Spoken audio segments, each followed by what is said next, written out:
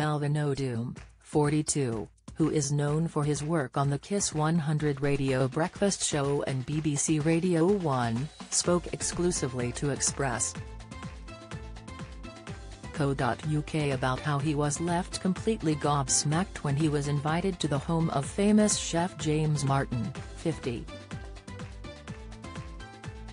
The Star described how he and his co-presenter pal Ricky Haywood-Williams, 43, almost missed filming James Martin's Saturday Morning for ITV due to the star's surprising obsession.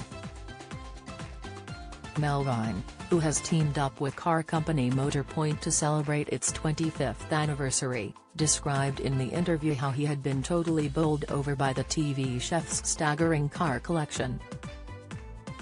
The former Strictly Come Dancing star, who is also a huge fan of cars, recalled, "I've done his show before. He invited me and Ricky to his kitchen.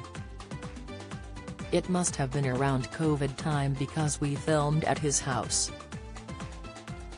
Melvin went on to explain how it was at James' large house that he had viewed the star's incredible collection of vehicles, which is reportedly comprised of at least 42 cars worth approximately £5 million in total.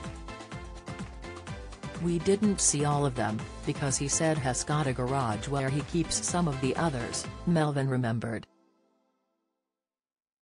"I think we saw a lot of his favorites, but he had 2 garages in his house full of cars. He had rally cars.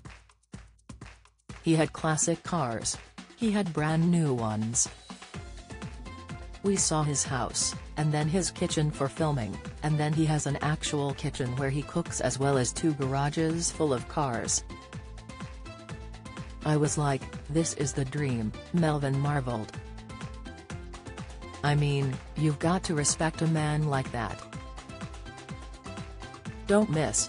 Holly Willoughby's saddened by downtrodden Philip Schofield after scandal. Latest, Dan Walker fears This Morning acts as people are on edge over Schofield's scandal. News, Philip Schofield's turmoil as Hess stopped eating after affair. News, Insight, you have to respect a man like that because he works really hard, he added.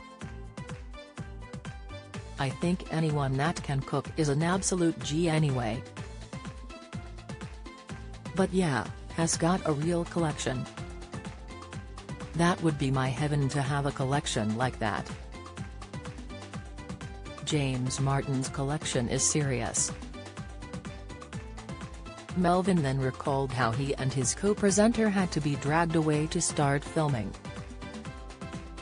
He said, "It was quite funny because me and Ricky were so excited about his collection that we had to be dragged to the studio to start filming, because we were all just talking about all the different cars in there.